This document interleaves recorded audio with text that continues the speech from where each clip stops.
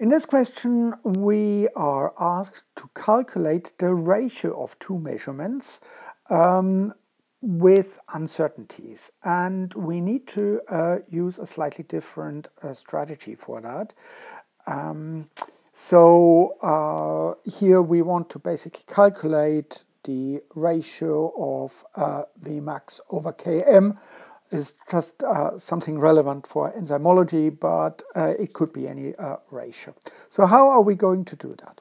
So first of all, we can very easily calculate this ratio, Vmax over Km, equals 562.5 millimolar per minute divided by 63.9 millimolar. And if we put that in a calculator, we get a value of 8.803 minute to the -1. So that is the first part of the calculation. But what are we going to do now with these uncertainties in our measurements that we have calculated with these standard errors? Now, because we are doing a ratio division, but it also applies to a multiplication of two measurements, we can no longer use our simple trick that we used for the addition or subtraction, where we just simply used these absolute uncertainties. So this here would be an absolute uncertainty, because it really has the same unit as our measured value. Instead, what we can do is we can calculate the relative uncertainties.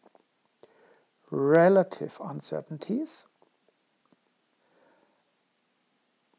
And this is just simply, it tells us the percentage of this uncertainty compared to the measured value. So we can calculate the relative uncertainties for our first measurement. This would be 10.7 divided by 562.5. Obviously the units cancel out. So this would be, if we put this in a calculator, we would get for this 0.019. Or if we multiply it by 100, we would get 1.9%. So that's our relative uncertainty for the first measurement. For the second measurement, for Km, we get 8.7 divided by 63.9, and that gives us in a calculator 0.136, or we can also convert it to a percentage. That would be 13.6% uncertainty. And what we can do with these relative uncertainties now is we can treat them like the sides of a triangle. So in our case, the triangle would probably look like that. So here we've got our 13.6, here we've got our 1.9%, and the combined relative uncertainties is this side of the triangle. And again, we can easily calculate that with Pythagoras, because we know that a square plus b square equals c square. So what we can do in this case is we just simply say c equals the square root of our sides, so that would be 13.6% squared plus 1.9% squared. And if we put this in a calculator, we would get this as roughly 13.7%.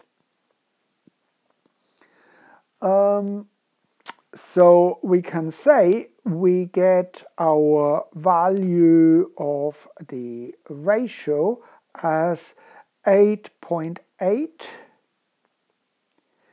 8.8 per minute plus minus 13.7%. And of course we can convert these percentage.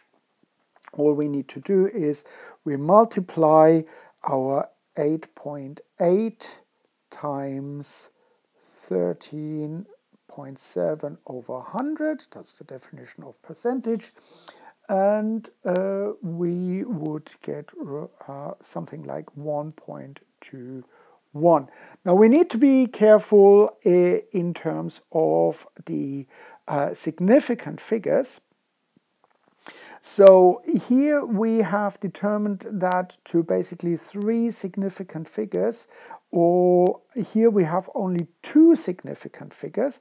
So we really need to be very careful that we are consistent with our significant figures. And what we can do is, in this case, we can use our absolute value and round this to the same significant figures. We round everything to the same significant figures. So we would get 8.8 plus minus 1.2 minute to the minus 1. Strictly speaking, we really should only do everything to one significant figure, but the jury is out. Some people do it to the same decimal if we are dealing with ratios. So if you did it for one significant figure, we would report this as 9 plus minus 1 minute to the minus 1. Both results are valid. I probably would tend towards more of this, but you will see very frequently that this one is also acceptable. So I hope this makes sense, and thank you for watching.